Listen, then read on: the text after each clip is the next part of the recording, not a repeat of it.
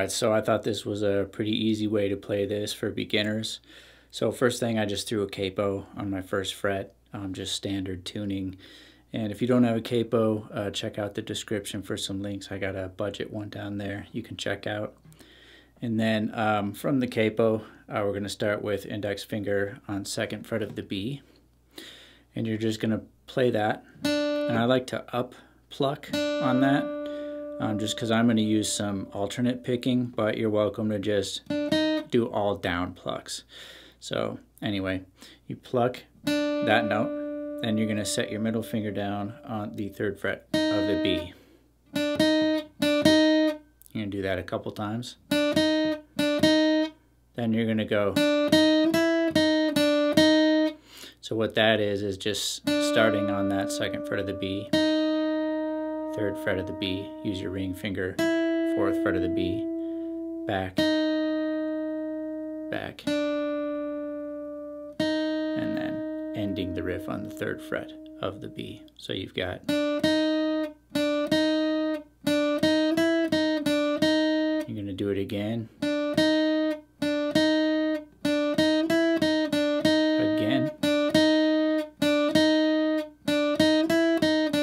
again.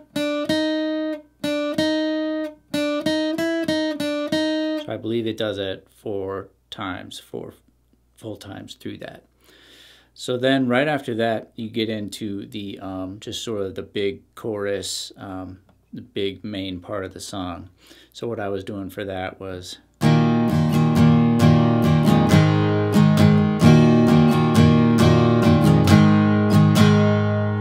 so we're going between 2 chords, a D minor. So your index finger is going to set down 1st fret of high E, middle finger 2nd fret of G, ring finger 3rd fret of B. And you can focus your strum from the A string down. And then you're going to move from that to a G chord. So your ring finger is going to stay where it is on that 3rd fret of the B. Add your pinky down here, 3rd fret of the high E. Bring your middle finger up to 3rd fret of the low E. And then if you want, you can add your index finger here on the 2nd fret of the A. But what I like to do is just mute out the A with the bottom of my middle finger. So you're getting... So you're going between those 2 chords with your ring finger as a pivot. And the strum pattern,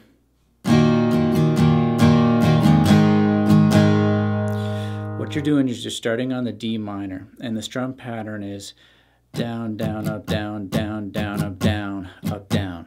A little slower, down, down, up, down, down, down, up, down, up, down. Down, down, up, down, down, down, up, down, up, down. So as you notice, you got to switch kind of early to that G. You're switching at a precarious time in the strum pattern. So one more time, a little slower.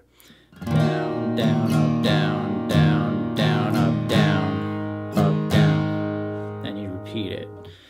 Down, down, up, down, down, down, up, down, up, down, down, down, up, down, down, down, up, down, up, down. All right. So you get that up to speed just a little bit.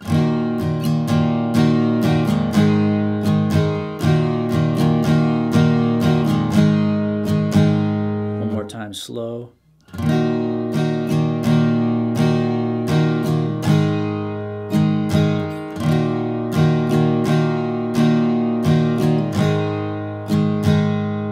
All right. So you put that all together.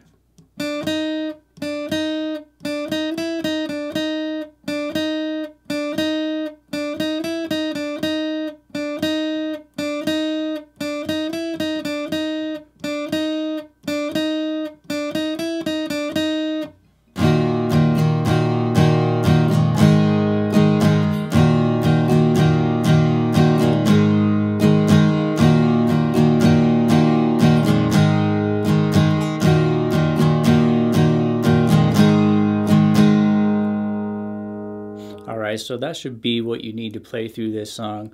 I did notice there was a little bridge later on, and that actually goes to what sounds like a D major. So your index finger would just set down, second fret of G, middle finger second fret of high E, ring finger third fret of B, and maybe again focus your strum from the A string. And you'll hear just sort of a driving, you could just drive that chord on the D. But then there's also like one other little section I heard where there's a B5 shape sort of power chord, and you can just sort of listen for these parts. But the B5, you just set your your index finger down on the second fret of the A, ring finger fourth fret of the D, pinky fourth fret of the G, and you just focus on just those three strings. And that's all I really heard, was just like some section that goes to a D that sounded kind of like a bridge, and then there's a section that jumps to that chord for a second. But other than that, it seemed like it was pretty much on those two chords. So anyway, I hope this lesson was helpful for you. Please go ahead, hit the like and subscribe, and I will see you on the next video.